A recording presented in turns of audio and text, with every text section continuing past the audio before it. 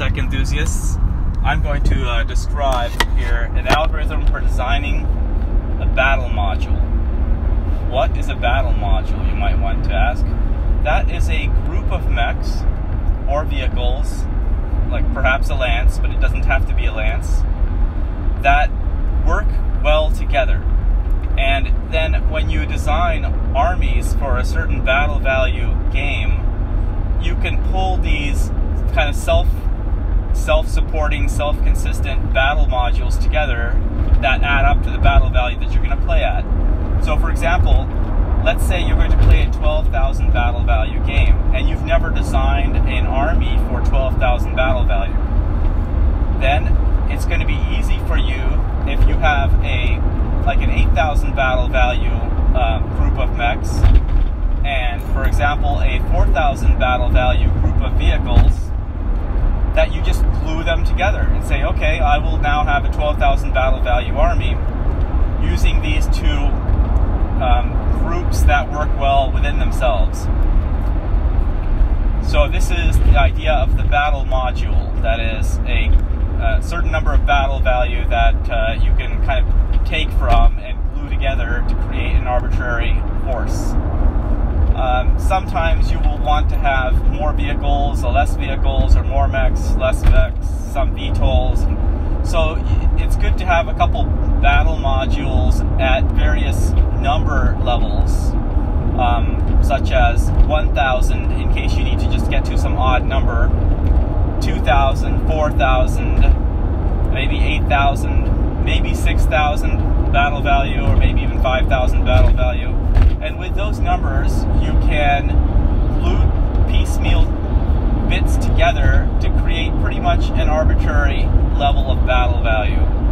And it'll end up being a force that works reasonably well together, because you will try to create each of these battle modules as functional and self-supporting as possible.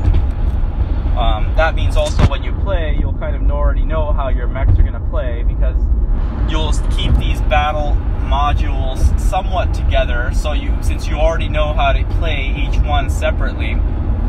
And so when you play on a large game, you kind of already know which mechs will run next to which other mechs, and instead of being a big chaos, you, in your own mind, know exactly what you need to do and how. Of course, to the enemy, it'll just all look like a bunch of mechs, and they can't tell that you have some battle modules going on the table, and you have strategy involving these groups of mechs and things. But to them, it's all just one big game. They can't even tell that you're doing this thinking. So, for example, let's say you want to create a battle module that has 4,000 battle value, which is a good, convenient module. So my rule, or my algorithm, is start with 35% of your total battle value. And in this case, this is 4,000, this is going to be 1,400 points. And what can that get you? It can get you an awesome. Now, you don't have to strictly stick to these percentages, but if you use these as guidelines, it'll get you some level of self-supporting groups. So this awesome is going to be your frontline brawler. Next, you're going to want to have a guard of some kind for the brawler, or a hunter of some kind. So I'm going to pick 45% of the remaining battle value, which is now you already used up your awesome, so you have to subtract that off. And then with that extra battle value, you'll pick, for example, a dragon. Now, after that, you will have some remaining battle value left over. And as a rule of thumb, you could choose up to 70% of that for your third mech. But you could also split it evenly and pick less. So I'll choose to split it evenly and pick 2 spiders. So now I've got the awesome, which is awesome, a dragon, which is kind of a faster hunter type mech, and 2 spiders, which can act either as scouts or special missions mechs that can go behind enemy lines to go target their LRM carriers or something. Or you can use these spiders as bodyguards for both the dragon and the awesome if the dragon and the awesome were to choose to go off in separate paths instead of staying together. So instead of having the dragon be the bodyguard for the awesome, you can split them up too and have a spider go with each one and have two mini groups there.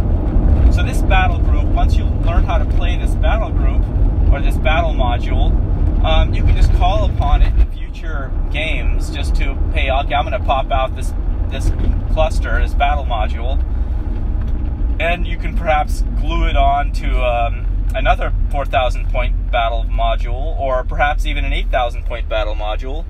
Let's say an 8,000 point battle module that you might want might be, for example, 2 longbows, 2 archers, 2 LRM carriers, and like a Karnov transport that, yeah, even though you don't have any infantry along with that particular 8,000 point battle module, you'll probably have some leftover points for infantry, so you'll kind of use that and transport around. Plus, you'll use it as a spotter for the LRMs as well. So that is, for example, an example of an 8,000 point battle value group. So you'll end up designing these groups, and then you can glue them together to make arbitrary mech combinations. If you enjoyed this video, please go hit the subscribe button at the and that way I'll be motivated to make even more videos.